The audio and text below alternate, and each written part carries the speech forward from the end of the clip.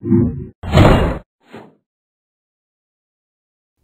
terms that get confused in geometry are the words circumscribed and inscribed. But what's the difference? Well, let's take a look at a couple examples.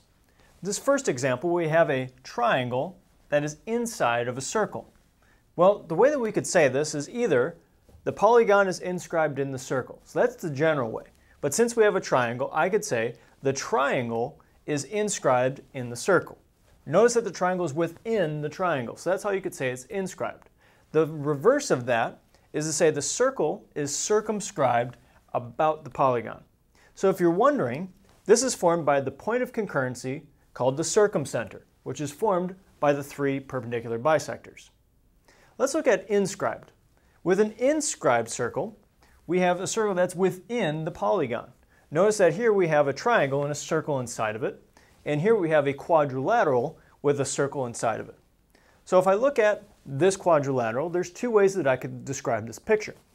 The first is the quadrilateral is circumscribed about the circle.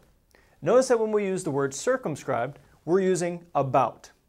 We could also say that this circle is inscribed inside the quadrilateral. So two different ways to describe the same picture. Inscribed, you should think it's within, it's inside, and whenever you hear the word circumscribed, you should be thinking about or outside.